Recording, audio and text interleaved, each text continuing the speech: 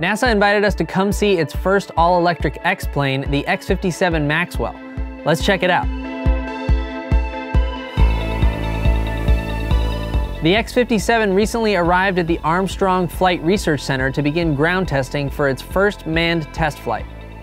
Battery capacity is one of the major challenges with developing electric aircraft technology. The X-57 is expected to have a range of about 100 miles and a flight time of 1 hour. There just aren't batteries capable of powering larger planes or longer trips quite yet.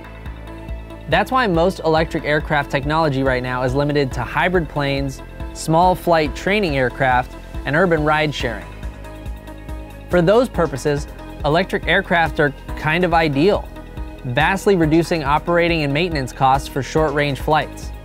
Another major challenge with electric aircraft is the dangers of lithium-ion batteries overheating. We've learned a lot about packaging batteries, so getting the lithium-ion cells mounted in configurations that are safe and reliable, and making sure that if you have a battery failure, it doesn't propagate to more and more cells and cause a fire for the vehicle. What you see here is Mod 2 of the X-57, the first of 3 all-electric configurations. You'll notice that the engines are closer to the fuselage in this version than in the concept animations. Having the propellers closer to the fuselage increases stability. In Mod 3, the 2 engines will move farther out onto the wing, and in Mod 4, 12 additional electric-powered propellers will be added. Mod 4 will have 14 propellers in total, each of which will be able to be adjusted individually to compensate for varying flight conditions. Only the 2 propellers on the ends of the wing will be needed in cruise mode, during which the X-57 will reportedly be emission-free. Mod 2 of the X-57 is expected to have its first manned test flight in 2020, with Mods 3 and 4 to follow. Until then, the test pilots practice everything on a simulator. You just got to see the simulator, and a lot of what we do in the build-up and test is all about build-up, is to use that simulator. We see things first, right there, before we see it in this airplane. I should have no surprises when I fly this. The wing for Mod 3 and 4 is already in the works, being developed right alongside Mod 2. This is the high-performance, high-aspect ratio wing that NASA has designed for Mod 3 and 4 of the X-57 flight program.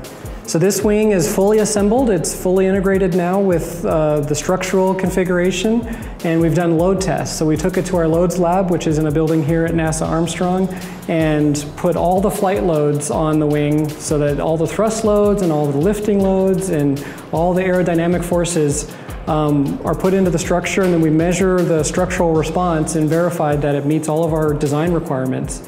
So now that it's structurally qualified for flight, we're going to send it to our subcontractor at ES Aero and have them integrate the electrical systems into the wing.